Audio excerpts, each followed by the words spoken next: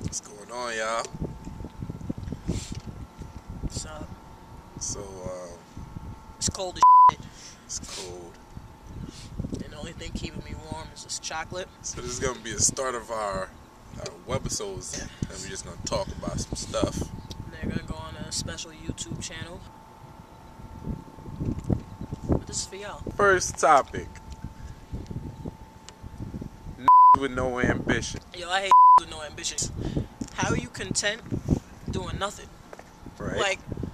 Like literally doing nothing. You don't even have a job, but you're content. You're f***ing happy. You're not looking for a job because I got a degree and I'm just good with that. You're not even in a tax bracket. There are bums richer than you right now. Let's say you do get a job and you're at Wendy's for 4 years. You're still not assistant manager. How are you content? How the fuck are you content going home on a minimum wage? Matter of fact, no, I'm not going to call it minimum wage. I'm going to say it was once minimum wage. You've been there for 4 years, so it bumped up 50 cents. So now you 50 cents above minimum wage, and these high school kids coming in making the same exact you making because inflation is a bitch. Where are you going in life? And then I'm talking to you. You f***ing waleing me, and what's your motivation? Like, listen, this is what I'm trying to do with my life. Hey, this is where I want to be income-wise, family-wise, lifestyle-wise, everything. Residential-wise. And I'm like, yeah, so what you trying to do? You like, well, I mean, I'm just trying to move out of my mom's crib, you know what I mean? Topic. Hoes that want to be wives. Alright, hoes that want to be wives, right? This is the thing. I'm not mad at you, you know? Because it's like, what else can you want to be? Like, at this point, you probably don't even know you a hoe. You probably watching this video like, him, what do he know about being a hoe? He don't know nothing about being a girl, and you're absolutely right. I don't know about being a girl. So y'all tell me, one of y'all give me a good reason why you should be a hoe. I'll wait. Exactly. So this is my thing. Hoes, right? It's okay that you want to be wife. Like, you should want to be wife. And being that you're a hoe at a point, you're probably looking for, like, something to hold on to. Every girl has the innate desire to want to be wife. But this is my thing, though.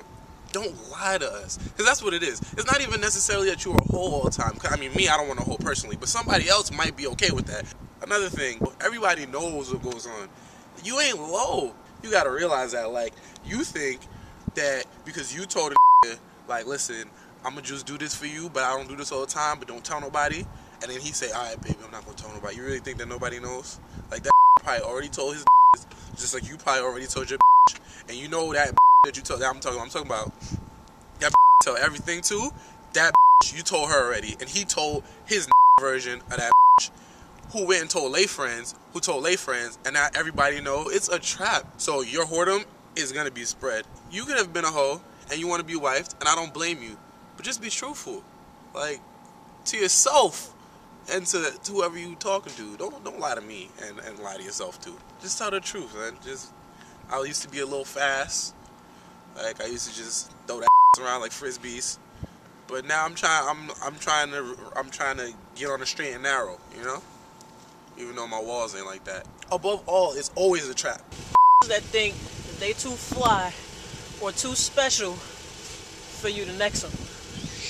I guess we can start with no too fly to get next. Not by me. I mean, maybe by certain people. Like, the thing about it is, like, when it gets to the point where you feel like I need you, now you in foul play territory. If you really feel like you're that fly, and you really feel like I'm not that that's fly with you, then maybe you should step off. But I'm gonna tell you this now: you're not gonna find another that is a starter like me. Most is bench players, right? What a bench player means is that They come in when it's less than 2 minutes in the fourth, and you're already up by like 30. So basically, that would be you're already winning, and maybe you just want a little company. But me, I'm a starter. You start me, and you need me from the beginning to the end. But I sit down when I get tired. Cocky. All right. I appreciate confidence. Like, I really, truly do. I seriously believe that if you are confident in yourself, that you'll go far.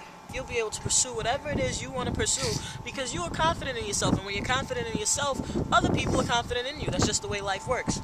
However, pay attention to this. There is a very, very minuscule, fine line between confidence and conceit. And when you cross that line, is this giant penis protrudes and then sprouts from your forehead. And then the more you talk about yourself, the more it's just like you're this. And it's only a matter of time before you on everybody. And nobody likes a head. That's all I'm saying. I don't understand how you can love yourself to the point where you feel like there's absolutely no one in this world with better qualities than you. There's always going to be somebody better. Now, I'm not saying that there's going to be someone that looks better than you.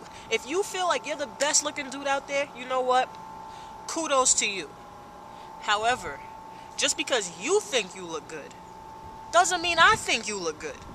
So let's please not sit here and talk about how good you look and how lucky I would be to be with you.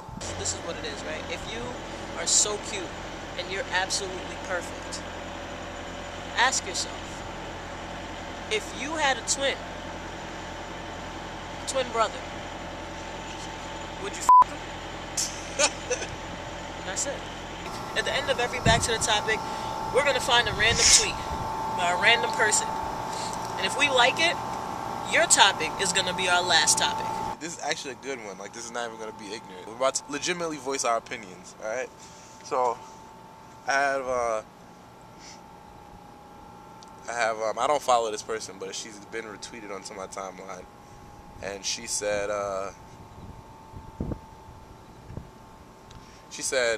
think I fell in love with the idea of possibly falling in love.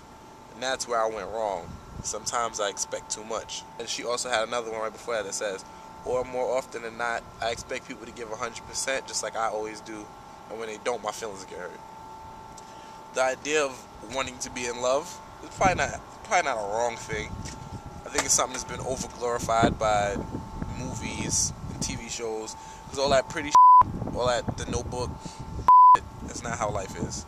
It ain't like that. That's not real love. When everything's all pretty and shit, that's not love. Love is when you dealing with somebody and for some reason you just can't kill them, no matter how much you want to. Like, you want to stab or the girl through the forehead and you just can't for some reason.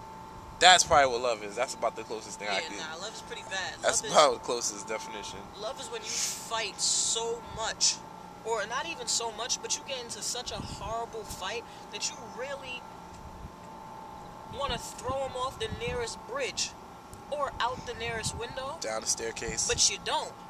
And then the next day, as pissed off as you are, tight, as hurt as you are, it really doesn't even matter. Like, you'll still be willing to talk it out. It's Mel and Ase.